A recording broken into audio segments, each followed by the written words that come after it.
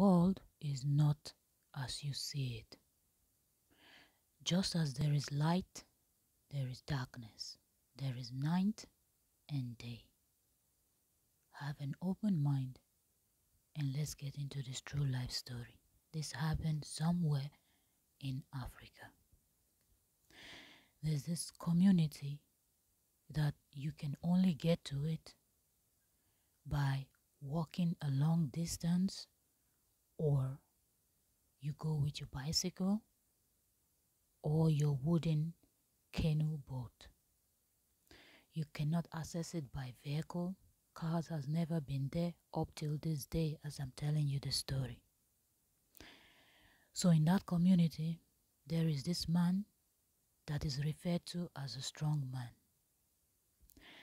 I will try my best as I tell this story to not give too much details,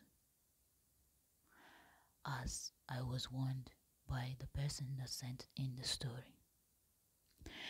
This man that is referred to as a strong man, he had 6 sons and 2 daughters. Among his kids, he had 2 twin boys, and the rest followed. In his community, he was referred to as a strong man because they discovered that he was a wizard. And he believed in invoking and conjuring and doing black magic. People were afraid of him, people avoided him, but they knew who he was. So, his 6 sons, he raised them to be hard-working farmers. Some of them were fishermen.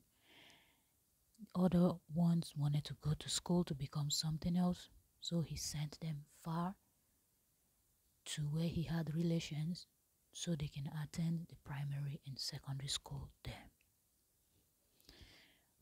So he sent out 3 of his sons to go to school, and when they finished, they came back home. Fast forward many years later, they all found wives, got married, settled down. But at that point, stuff started happening in the community that it was no longer safe for the youths. So most of them were moving to neighboring communities where they had relatives, or even though they don't have anybody, they just go rent a home and look for a job and just stay there because their community had no peace. So it came to a point where they decided, okay, we are going to go bring some native doctors, which are these, some people call them witch doctors, wizard or whatever. These are traditional people that invoke spirits, and they, according to them, they can speak to the spirits and find out stuff. So when they brought these witch doctors, they did their incantations and invoking and conjuring and the black magic thing, and then they started naming people that were causing problem in the community. And this man was also mentioned among the people. So from then the community decided they were going to banish them, or they would take an oath that they will not do any evil or disturb the community anymore. They forced all of them to take the oath. After then, the community had somewhat of some kind of peace. Not fully, they were still doing their evil deeds, but they were not as bold as they used to be, because they knew what was going to follow if any one of them was caught doing what they said they weren't going to do. And they were also afraid of the oath that they took.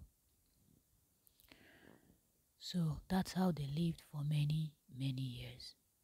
After some years, this man's first daughter, when she got to the point she found a man she wanted to get married to, she got married.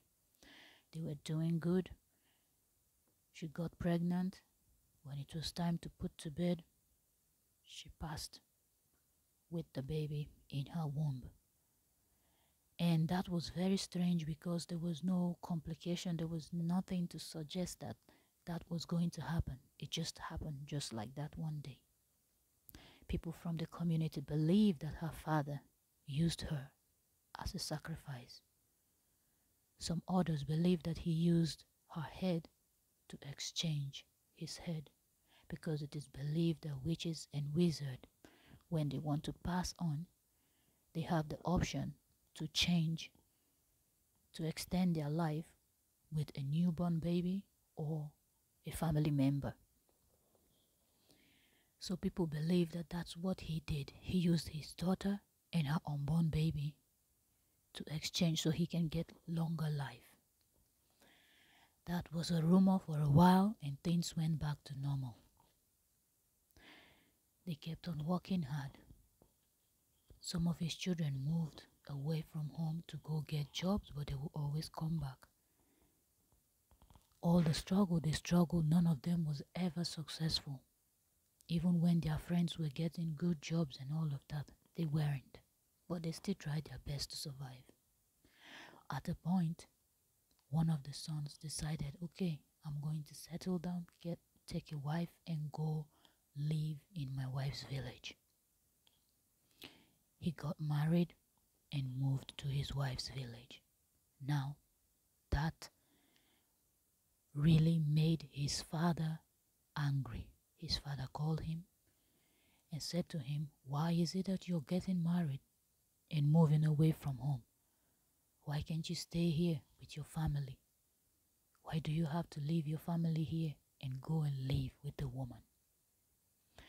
He said, I have better opportunities there. I have more jobs as I'm working on my farm. I'm going for fishing and all of that, and people are giving me jobs. But if I stay back in my village, our village is small, only no access road. We don't have much communication with neighboring community because it's difficult to get to our community. But in my wife's community, I can get more jobs because they have some kind of communication with the neighboring communities. But all of this, he explained to his father, did not make any sense to the man. But are you surprised? You cannot communicate with the devil.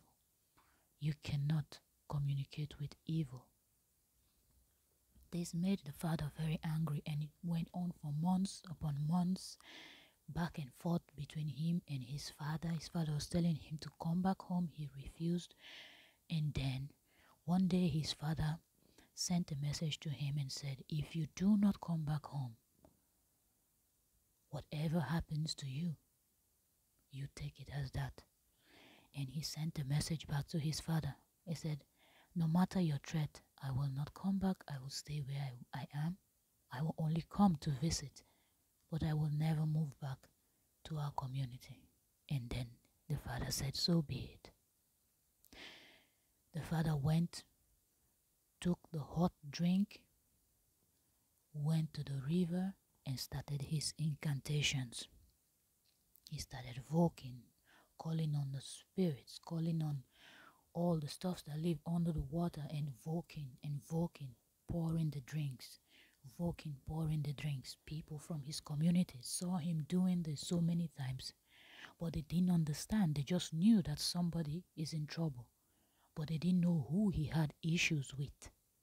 People in the community did not know that he had problems with his son, but they knew that something was going to happen to someone. This man kept on doing this continuously for weeks.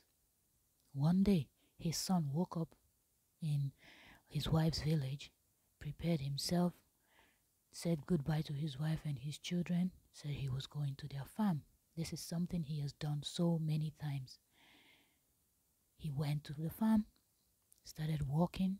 He finished his walk. He was coming back. He collected some coconuts, fruits, and all of that. He was paddling back, eating his coconuts. This was said by people that saw him when he was coming back, because a lot of people paddled to their farm, paddled to the market on their canoe boat, their wooden canoe boat. So people saw him going to farm that day, and some people saw him coming back, just paddling slowly and eating his coconuts while he was returning. And then all of a sudden, he was nowhere to be found. He didn't return. Wait. So somewhere between his farm and his wife's village, he suddenly disappeared. Now, did I mention that this man, one of his job was to dive in deep waters to get yellow sand for sale?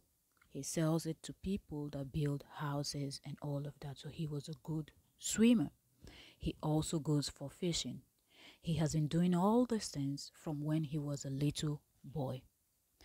So when his wife didn't see him return that evening, she went around the community asking people if they saw her husband.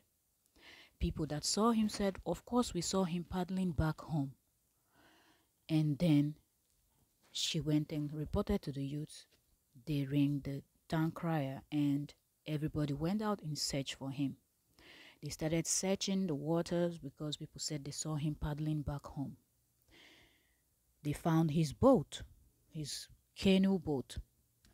He had his paddle, the coconut that he was eating, and the food that he harvested that was in the boat. Everything was in the boat, but he was the only one that was not in the boat. Now, the boat didn't look like it had any problem, no struggle, nothing. The boat was just floating, no water in it, nothing, so you cannot even say it capsized, but he was nowhere to be found. When this happened, immediately the wife sent a message and they went to her husband's village and she confronted his father. And they told his father, whatever you have done that made your son to go missing, you better do it again and provide the man, or else you're going to lose your life. After they threatened him, he went back to the sea, invoked, did all he did before, and the next day, the lifeless body of his son was found.